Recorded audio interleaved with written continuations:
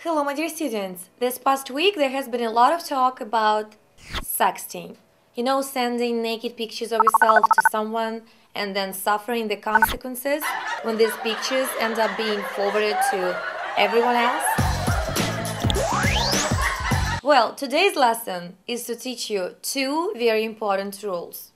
Rule number one, there is a scientific law, I think, discovered by Einstein that states if a naked picture is allowed to be taken of you, let alone sent via a communication device or mail, they didn't have email back then, that picture will always, no matter what, always find its way into the public eye.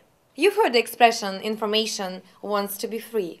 Well, naked pictures want to be free as well. Rule number two, sexting is not a word. I recently started a segment on my website called Nerd Word of the Day, which covers words like intoxicated, castration, and blarguments. Well, this word should be added to the list. Sexting. My understanding is that politicians are thinking about making sexting a crime for teenagers.